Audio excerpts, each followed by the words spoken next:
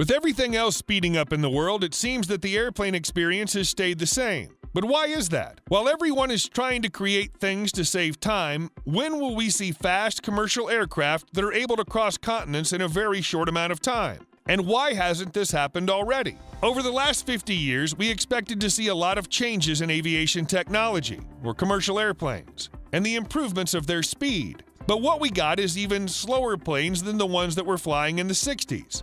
So why haven't we made this progress? In order for that question to be answered, we need to take a look at just how fast a plane can fly, and does it have the potential to fly faster? Generally speaking, the average cruising speed of most commercial jet aircraft is somewhere between 400 and 525 knots, which equals roughly 460 and 580 miles per hour. However, this speed is affected by many other factors such as the weight of the plane and the thrust settings. All of this can result in a higher or lower speed of the aircraft. It's been noted that an airplane with a tailwind will fly faster relative to the ground than one that struggles against a headwind. The speed also is separated into two different speeds, ground speed and airspeed. The ground speed is the amount of time it takes for a plane to cover a distance above the ground it's flying over. Most commercial planes have a ground speed between 300 and 600 nautical miles per hour. The airspeed, on the other hand, is the speed at which air passes over the wing of the plane. So with a better idea of how the airplanes are able to achieve speed, we can't help but wonder, can planes fly faster than that? Well, in theory they can. One example is the Boeing 777, which has a top speed of 575 miles per hour, but it generally cruises slower. So while commercial jets are quite capable of reaching a higher speed, they choose not to and stick to their slower cruise speed. This is due to all the natural forces that affect the speed of the aircraft, as well as other factors that we're about to dive into. The first factor that makes these commercial jets as slow as they are is the fuel, or to be more specific, the cost of the fuel. This is one of the primary reasons why these planes haven't gotten faster over the years. Back in 1983, the air travel from New York to Denver took 19 minutes less than what it takes today. And flying from Miami to Washington, D.C. took 45 minutes less than 1973. So it's a fact that the jets were faster back in the days, but even if you increase the speed today by, let's say, 10%, your aircraft would end up consuming 20% more energy because of the aerodynamic drag. Due to this, higher speeds equals higher fuel consumption, which isn't the best thing, as it would immediately result in higher operating costs. Even though an aircraft is fitted with an engine that can withstand great speed, above the usual 580 miles per hour, it would be for nothing if you don't smash that like button if you haven't done so already. But no, it'd be for nothing if you don't have the sources to make sure you have enough fuel to get you through those speeds. Now, if airplanes continue to fly at the speed they're flying, they'd save up on fuel costs and overall operational costs, since the plane would use up less fuel than if it were to fly at high speed. However, 580 miles per hour is still pretty fast, and when it comes to such large planes with so much power and thrust able to carry great weights, it ends up being a pretty average speed. The faster the plane goes, the more fuel it uses per mile. Consider that you have a limited amount of fuel on your aircraft, and you end up going faster than the cruise speed. You'll end up spending more fuel, and you could risk your life and the aircraft by eventually running out of fuel. While economic limits are a true problem, in this case, we have to point out that technical limitations are one of the other reasons for planes not flying faster. The engines used in modern planes might be larger than the ones used in the past, but they also operate way better at slower speeds.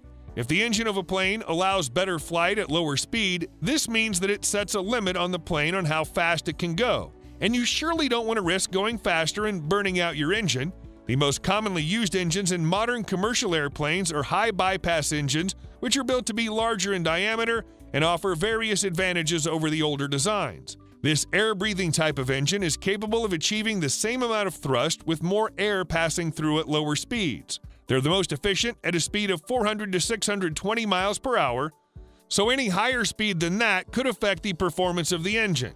So in a high bypass engine, achieving that same thrust with more air passing through at lower speeds is done by routing most of the air, up to 93% in some cases, around the turbine, then passing through it. The efficiency of these engines peaks at a lower speed, which is why manufacturers go for slower aircraft instead of focusing on building the fastest commercial airplane in the world. While there are faster engines in the world, it doesn't necessarily mean that a faster engine will result in a quicker flight. In fact, there's no guarantee that a fast engine would benefit the aircraft or the flight. While many aircraft are limited on using a turbofan engine, There is in fact an engine that is capable of achieving higher speeds, and that's the turbojet engine, which is used for supersonic aircraft or those who are able to reach a speed of up to 1,300 miles per hour. While we're speaking of supersonic and turbojet engines, we believe it's only fair to mention some of the aircraft that have managed to fly faster than your average commercial airplane. Commercial planes have largely remained the same since the 1960s, but there's one thing that can show us all the possibilities and limits of commercial flights. Supersonic planes are turbojet-powered aircraft that have the potential to reach speeds up to 1,345 miles per hour. The most popular supersonic passenger commercial airplane is the Concorde, which operated from 1969 to 2003. The 1,345 mile-per-hour speed that the Concorde could reach was just over twice the speed of sound. So you try and imagine just how fast that is. If a flight from New York to London took about 7 hours on a regular commercial aircraft, the Concorde could easily do it in half that time. To this day, it remains to be one of the fastest commercial aircraft. However, even though the Concorde was extremely fast, it wasn't really economical since it was using around 47 pounds of fuel for every mile it flew. Also, it was only able to accommodate 100 passengers. When the Concorde first began with commercial flights, there weren't many people waiting in line to get on this supersonic aircraft.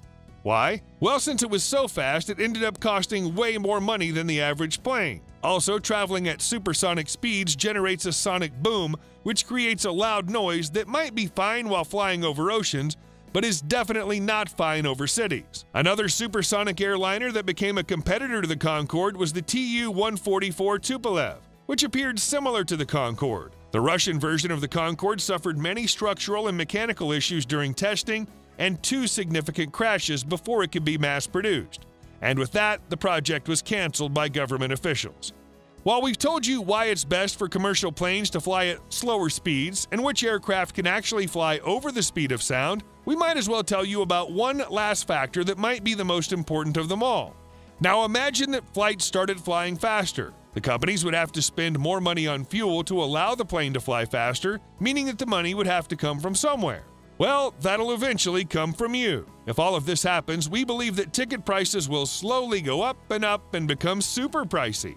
While in the past, around the 1960s, planes were flying a bit faster, the ticket prices were far more expensive than they are today. They had limited entertainment options, poor food, and less comfortable conditions. All of these things have improved since then, with many options of entertainment, improved food, and comfortable seats. But the plane does fly slower. So do people actually care about fast commercial jets in the first place? Sure. No one wants to be stuck on an airplane for 12 hours. But there are so many upgrades done to the planes already that you won't even feel that 12 hours have passed. Some airplanes even have live TV and Wi-Fi options, so you'll never truly be bored. Improving the flight time would only result in spending more money both by the passengers and by the airline. So if the fuel efficiency and the engine choice weren't enough reasons why commercial planes can't fly faster, consider this factor as well the next time you're on a flight and ask yourself if you're willing to spend more money just to get somewhere 45 minutes faster. Who knows? Maybe in the future we'll get to see some faster planes that'll avoid these factors and make us go anywhere in the world in a very short period of time. Bye for now.